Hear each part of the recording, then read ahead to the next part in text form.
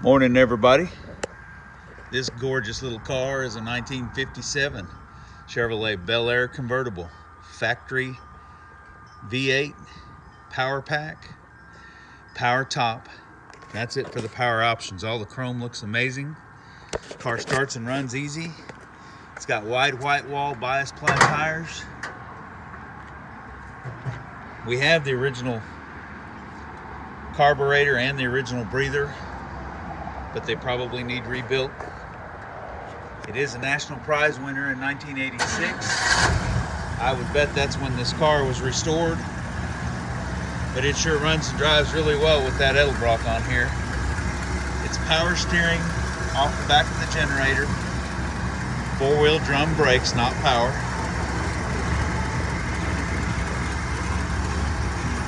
Absolutely beautiful car, and you can see the arrow there on the heads for the power pack.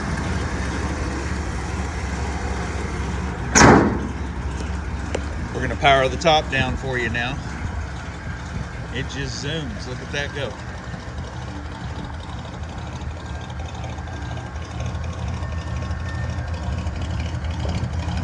Man, oh man, how beautiful. That is so cool.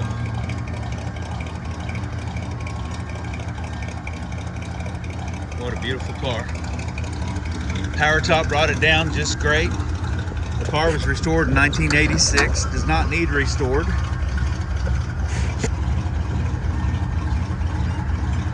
But it does show 40-year-old interior. Probably 40-year-old paint that looks nice.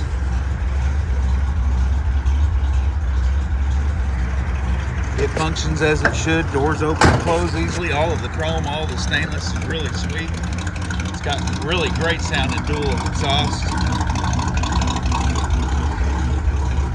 Original floor mat, original spare, original instructions on the spare.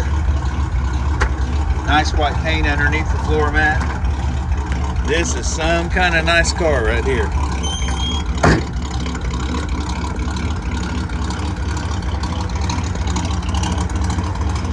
Great looking interior, very pretty car. Car is showing 17,109 miles since it was restored in 1986 and was a national show winner. It's got a couple of touch-ups here and there, but overall a beautiful driver quality car. The fender skirts are really cool and the 3-knock spinners are great. All the chrome's incredible. Come see us at redlinemusclecars.com, your muscle car connection, and we can hook you up with an amazing little car. Y'all have a blessed day.